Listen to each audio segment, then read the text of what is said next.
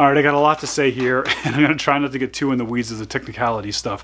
But basically what I want to talk about is the DIY guitar kit that I launched earlier. There it is. This year. There was a huge success, and thank you all very much for everybody who participated. And of course, those files are still available for download at newperspectivesmusic.com. And the way I did it was I created 3D models that were compatible with any software, like you could 3D print these files, as well as vector files and PDFs for people that wanted to, build their own versions of this guitar in their own software. But the real value in that kit was I included all of my Vectric Aspire files, so you could just basically open up the files that I use and then cut the guitar with like hardly any effort. The downside to that was that you had to be pretty up to date on this pretty expensive software. So the other question I was getting asked a lot when I released that guitar kit was, where's the bass? And I thought I would solve both those problems with one flail swoop right here, and we're going to introduce in this video this new DIY bass guitar downloads that are available over at newperspectivesmusic.com. And so what I did when I designed this bass is, instead of using the very expensive and up-to-date Aspire software that I currently use, I went back to the oldest version of VCarve, which is the two-dimensional software, and I created this whole file using just VCarve 9.5. That's like a 6-year-old program. So anybody that's bought any VCarve or Aspire since version 9.5 is going to be able to open and cut these files just as they are. How did I do that? Well, I did a whole bunch of CNC nerdy tricks where I did not use any 3D modeling to create this obviously very three-dimensional object. I did all of the neck radiuses, the fingerboard radiuses, the cutaways on the body, all of that I did by tricking the 2D software. And I'm going to show you exactly what I did in this video to do that. Now, if you have Aspire, you can open up and use it. If you have VCarve, you can open up and use it. And if you don't use either of those programs, you could still go and just grab the vector files that are also included and open it up in the software that you use, and then create your own instrument using all of those toolpaths. And if you watch this video series is going to follow, it's going to teach you all the things you need to know to just go ahead and do that. And that's not all. Much like the guitar kit, I also wanted to make this accessible to people who do not use CNC. And so I created MDF templates that you can just purchase, these physical router templates, to go and make this yourself. In this video series that's going to follow, I'm going to show how I do all of this stuff.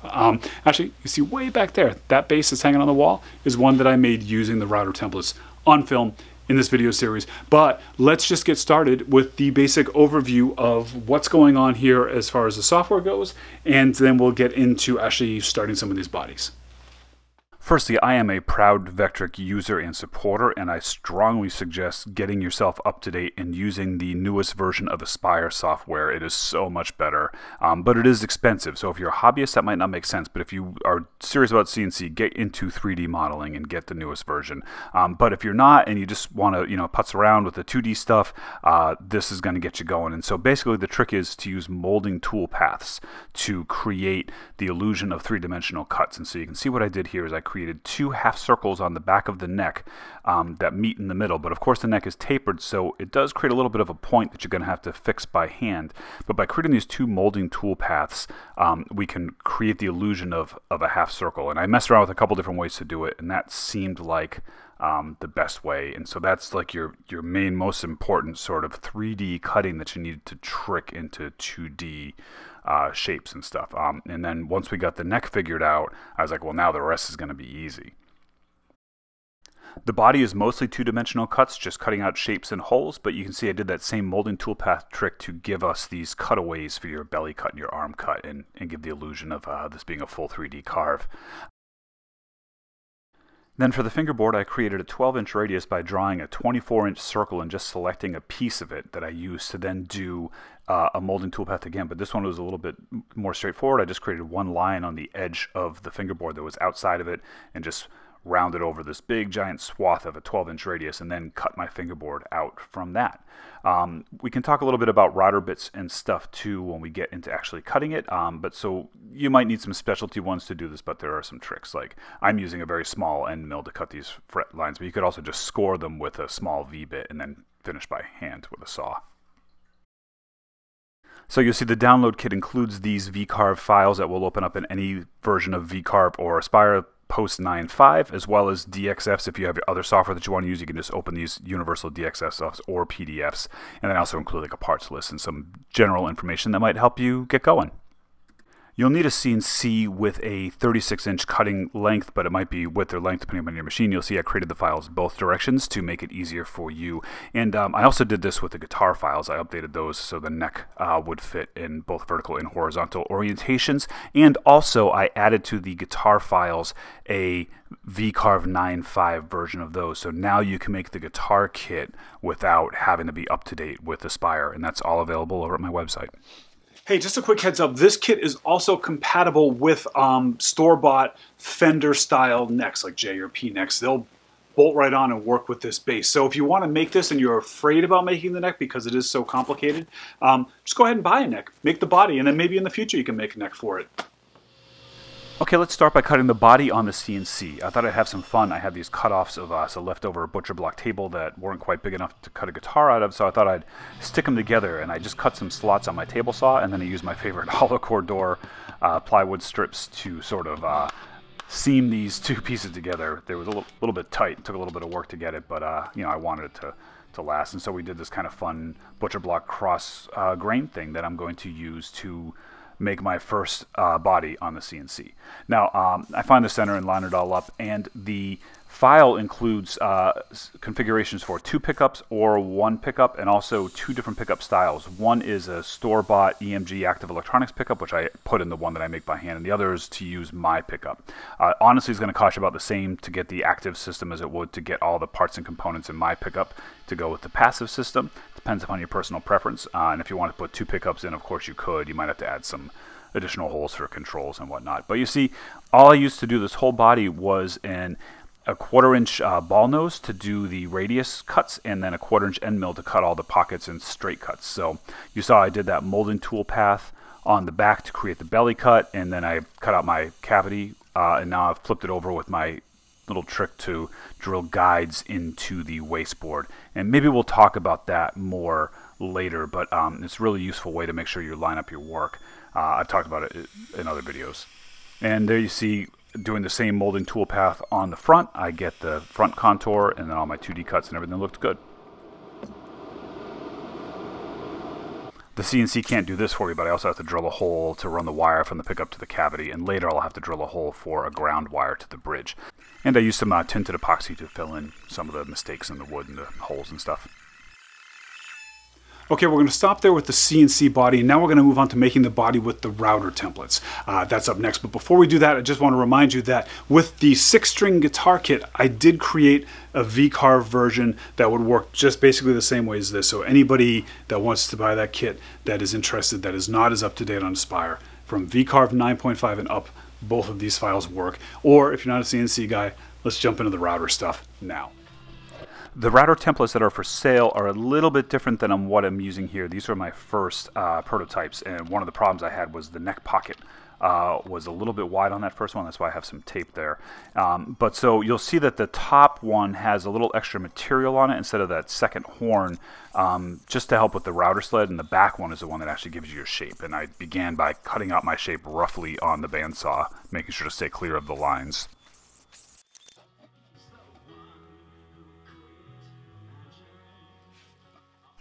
Using some 2-sided tape, I put my template back down, and then I moved over to my router table to trace that template and get my final body shape.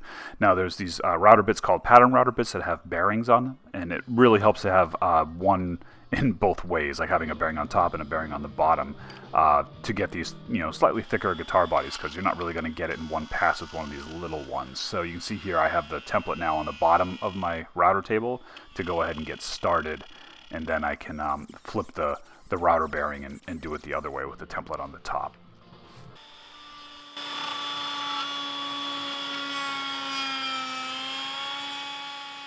You need to be very, very careful removing these templates because you can break them. They're only 1/4-inch MDF, and I always suggest to everybody that you don't use the templates that you buy from me. You use those templates to make new templates, because things can go wrong easily. And then if you do break the template that you created, you still have the masters to go back to instead of having to buy a new set for me. But I was able to get this off without a problem, and you probably will too, but better to be safe than sorry.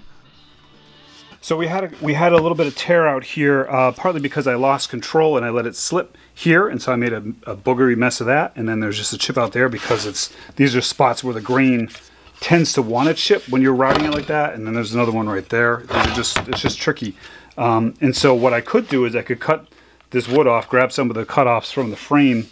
I could cut this whole thing off, glue a new piece on. It's all butcher block, it would look normal. But instead what I'm going to do is I'm going to do like a little epoxy fill and have some fun with it. And I'm kind of glad this happened because I think it'll be interesting to see this problem solving in the video. I mean, I planned all that. Yeah, I planned that. Woodworking is mostly fixing mistakes, right? I like to show off my mistakes when they happen. And I also try not to waste epoxy, so I just taped this whole thing up a lot to use as little epoxy as possible to fill those in. I always like to keep one left-handed guitar and one left-handed bass in stock at my store, and I just sold both my left-handed instruments this week. And so I sold it just as I started this body, which I haven't decided which side is up yet, luckily. So I'm going to make this other one that I'm doing, the one I'm doing with my hand templates, a left-handed instrument, and that means that I'm going to just, like you can see before I sold it, I drew out this fingerboard right-handed, but now I'm just going to flip it around, use the back side of the template to make it left-handed, and that'll be kind of cool to make one of these lefty and one of these righty, show that these templates are versatile, or at least we'll see how versatile they are. One of the reasons I'm making one of these using the templates is to see how the templates work. And here's like one thing I'm going to change.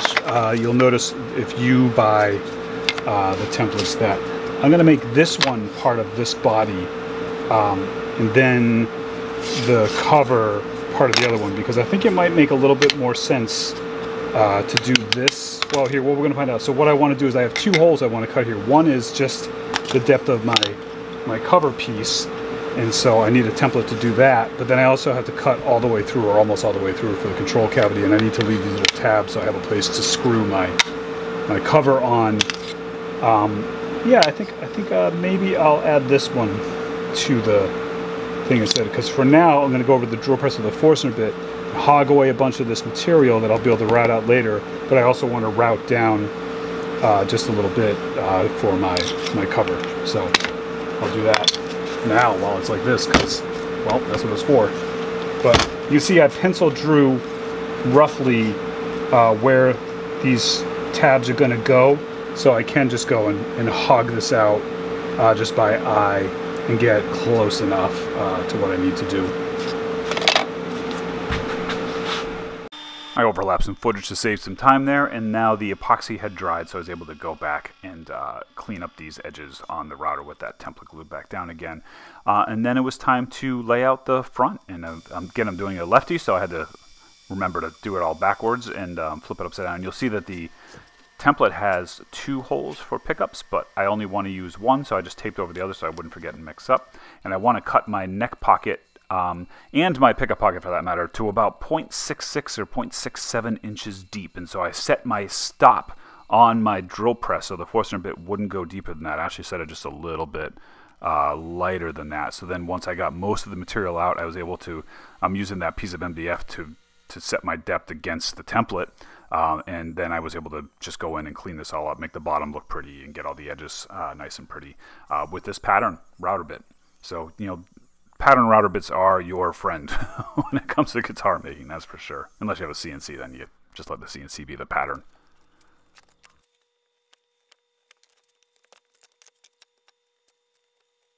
So I'm a proud CNC user. I have been for many years, and I'm also a convert. When I first got into woodworking, I was sort of anti-CNC because I didn't want to spend my time at a computer. And what I thought that computer would do is take away and disconnect me from all the things I really love about woodworking. So here I am back pre-CNC Tim, using templates and routers and all this stuff, and finding I didn't remember how much of this time was spent just doing really tedious things, like just peeling the backs off of two-sided tape and checking and checking and checking again the depths on your CNC router, or not your CNC router, your handheld router, and all this minutia that happens. And then also like the errors that happen, like with this piece of wood that chipped off the headstock on me as my hand router hit it, whereas the CNC is better at that than me and more careful, and you're less likely to have those types of problems happen. So this is kind of a reminder, like this is taking me like way longer than I remembered, and is way more tedious than I remembered, making me love the CNC even more.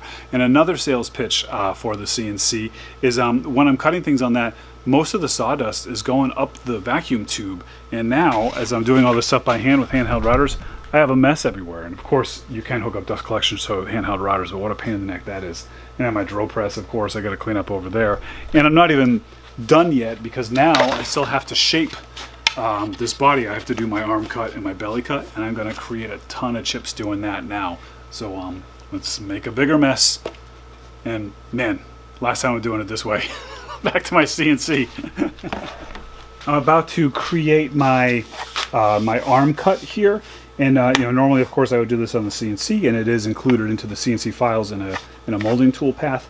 But what I'm going to do here is an example of how it looks coming off the CNC. But I'm doing this one by hand. It's probably not going to look quite the same.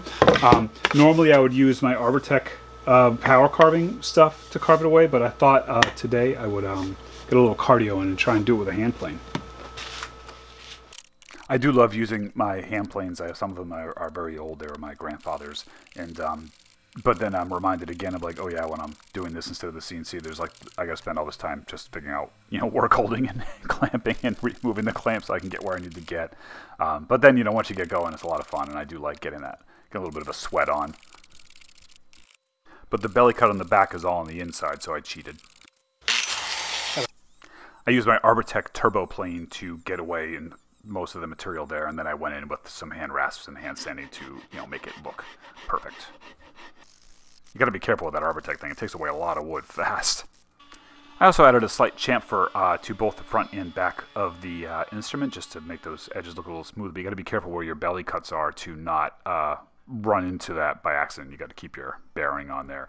And then I use my neck plates that I make to align where I'm going to put my screws and kind of figure that out. And you see I have that one neck plate has that angle to it. It's like a different style, and I thought I would just go in by hand and cut the heel to fit that angle. But first I want to place them, and you want to make sure you do all that right, of course.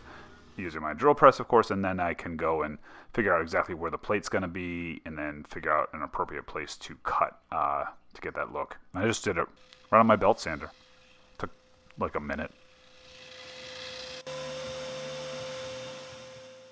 Then, of course, there's the sanding. Lots and lots of sanding by hand and with power sanders, and I brought the whole thing up to about 320 before I put some linseed oil on it, because I like to really bring out the grain and the color a little bit before I finish it. So you want to get that linseed on there and then let it sit for a few days before you put finish over it. Well, depending on what kind of finish you're going to use. Okay, let's stop there, and next week we'll jump into the next. I think this is a pretty good place to end. So I'm putting these videos out public. These are really basically just part of the package for people that want to buy these download files and kits, and you know, it's like a how-to instructional video. But I'm putting them out publicly because, hey, guess what? You don't have to buy my kits to find this stuff useful. You can make your own designs, and you can find other people's kits and then still use this video. Like, I'm not going to be upset about that. I'm here to help people make instruments, and you know, if you can do that without buying my kit, great. If you want to buy mine to get you kind of started, great. Whatever you want to do. Let's just all have some fun. I'll see you next week where we'll start making the next both on the CNC and the old-fashioned way. And guess what? I make a whole bunch of mistakes. All right, see you then.